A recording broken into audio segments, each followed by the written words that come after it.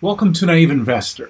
My name is Gustavo Sayani. Today is September 24th, 2018, and this is our episode number 366. Today we're looking at TIM. TIM is a pretty large telecom. Lots of cell phones in Brazil run using TIM.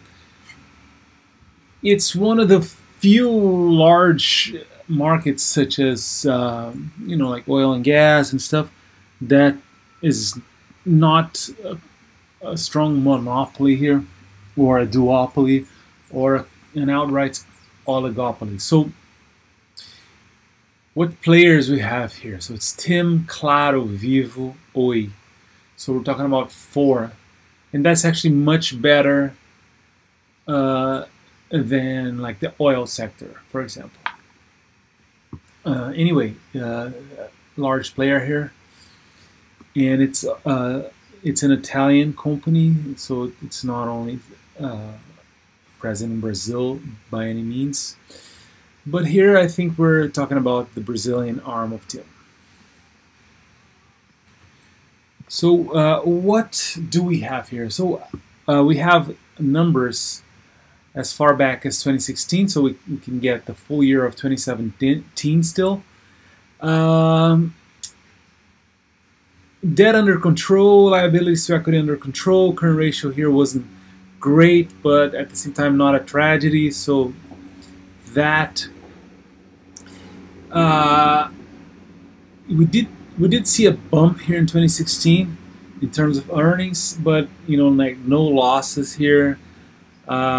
In terms of earnings, free cash flow a lot more erratic, so the multiple here wasn't so great, and when looked through the prism of free cash flow, again it seems like fairly priced. Okay, so it's all good, but perhaps not the most enticing opportunity.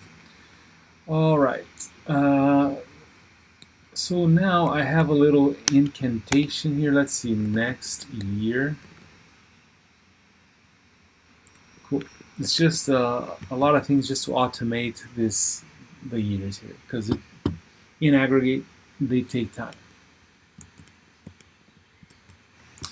Great. And I'm adding another row here, just housekeeping. Yeah, cool.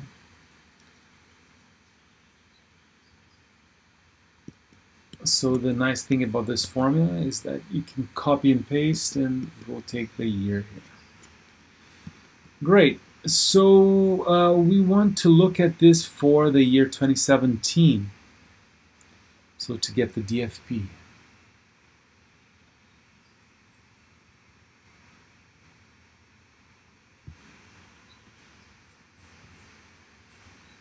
And we do what we typically do. We look at debt, and we go on and on, look at financial health, and then look at the performance, and then we look at the company's price relative to those things.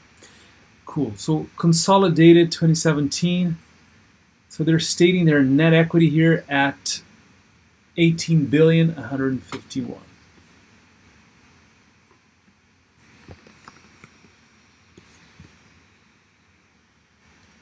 Liabilities.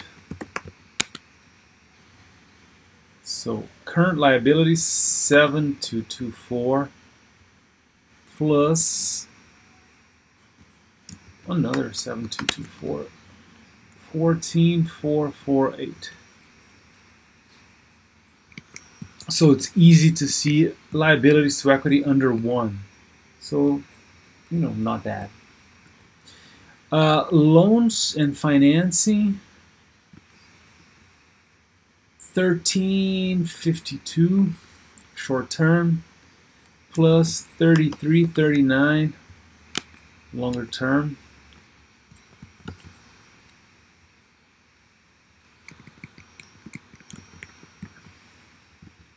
So I see something here that I don't quite understand. Arrendamento mercantil financeiro. Let's try to see what this is.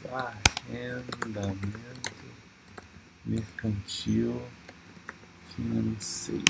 What the hell is this? Or what the heck is this? Sorry.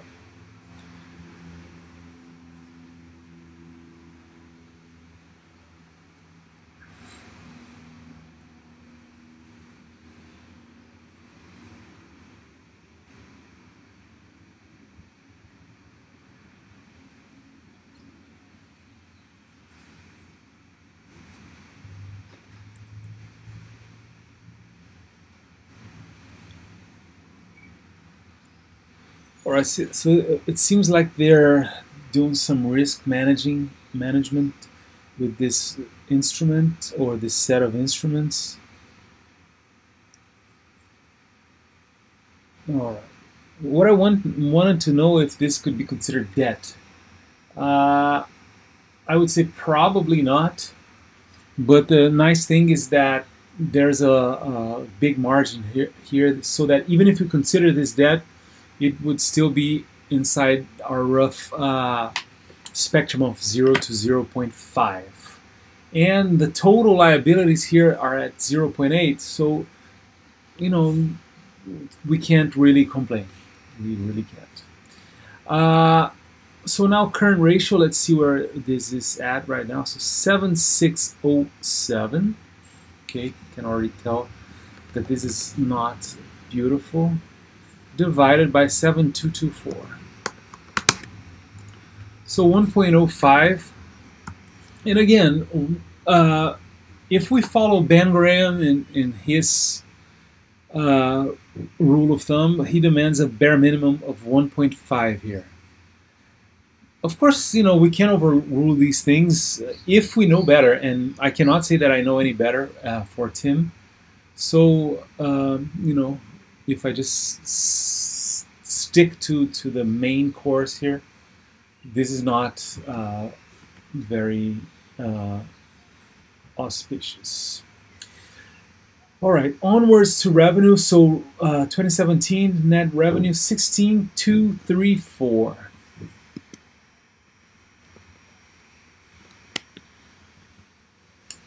And for 2016, since we're here, 15,617.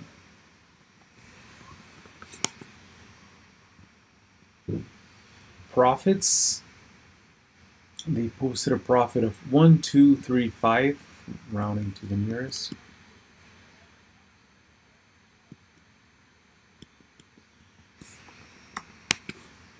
Okay.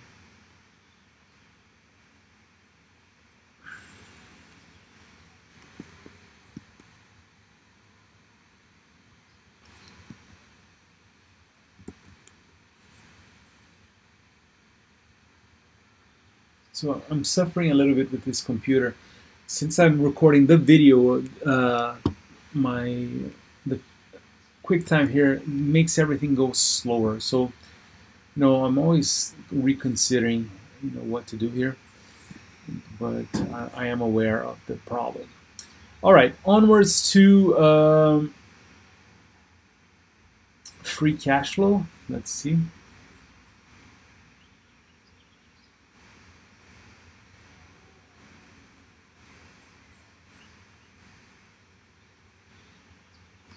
Okay.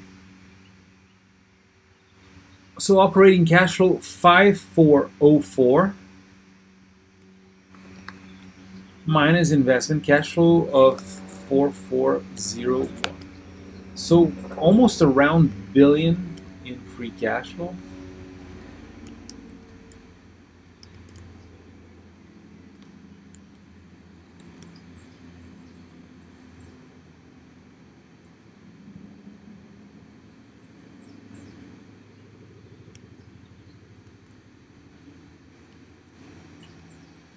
All right, so now I want to make sure we're looking at the correct 5-year averages here. Let's see. Nope. So I'm going to do a little formula here too.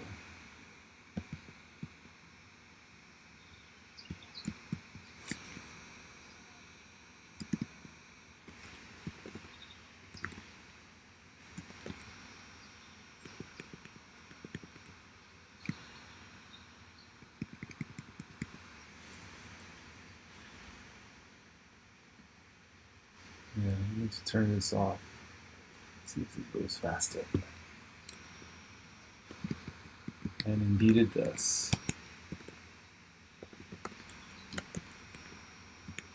So I'm taking this 0, 0, 10, 1. So this is basically the offset here. Let's see. All right.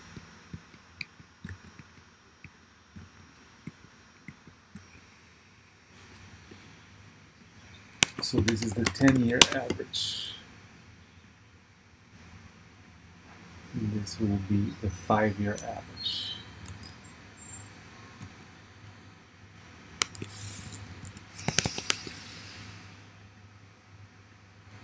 So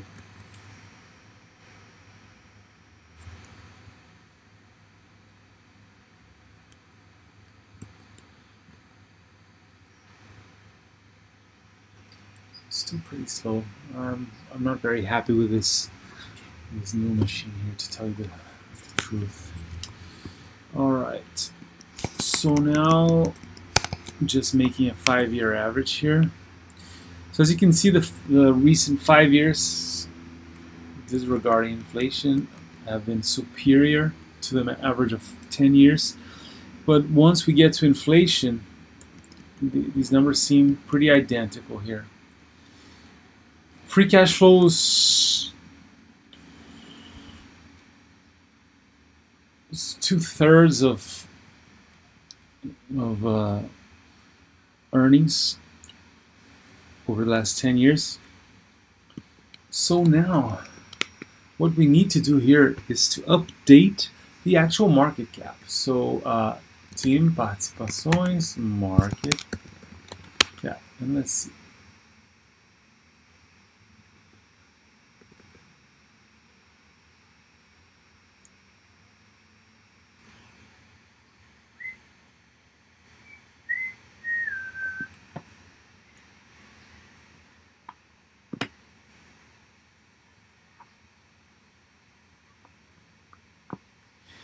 $26,617,000,000.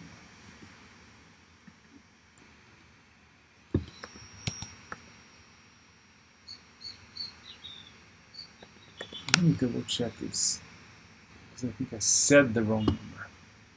28 billion.